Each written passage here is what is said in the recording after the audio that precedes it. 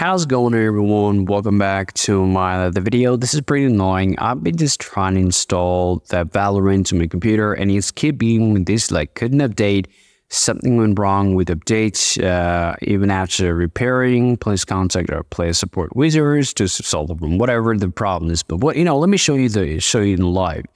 If I come right here and you can already install that, so if I click that and if I click yes, the worst part about it, like if I click the advanced option and if I choose my location to a different path, it doesn't work. So let me choose this new folder. For example, if I click OK, install, bang, like this problem is happening on the computer, and I believe there's a lot of people like me are facing the same problem. Now, this problem only comes for two different reasons. First, it can happen because of the server, maybe it's down, or maybe there's something is going wrong with your computer.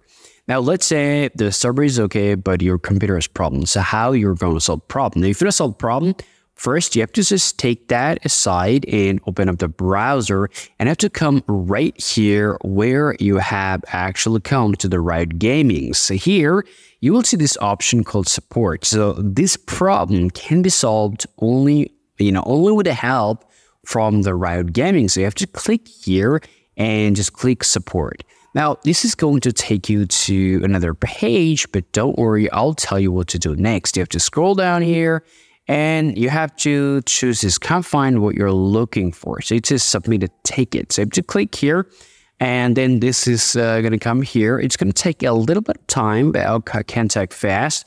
So it says choose a request type. So you have to just click here and you have to choose this option called technical issue, install patch, lag or crashes. So this is the primary part where the problem mainly happens. So select that and this is going to come to another page. Now this is going to give you the whole lot of let's say the box to fill up, but don't worry, I will tell you what to write. So it says subject should be could not update. So if I just break it down a little, you can see what's the problem. This is couldn't update. So here you have to just simply type couldn't update here.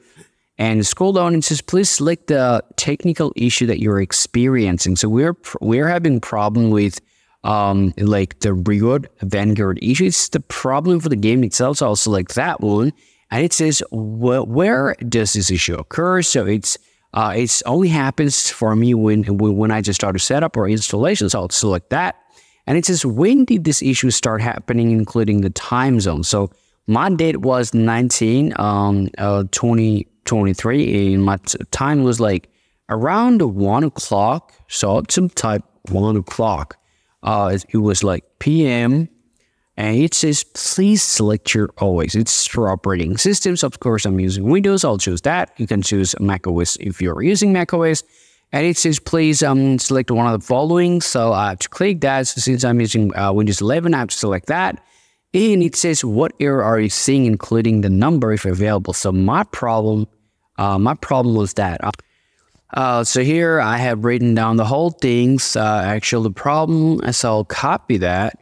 And I'll come here, I'll just fill up the description. So this is my problem. So I'll just fill it up and check this option. And you have to actually take a screenshot of that problem and have to send it over. So my screenshot was already taken here. So I'll just, drag it and drop it here. The screenshot is up to date and I'll just click submit. Now, here's the catch, okay? So like I told you, the problem can happen for two different reasons. Now, if that problem is happening for the server down, then you have to wait around 24 hours. Even though if you already, it's just your request was submitted, then you have to wait for them to, email you back because they're going to email you to your email address. And then you can check that and they'll tell you the next instructions over there.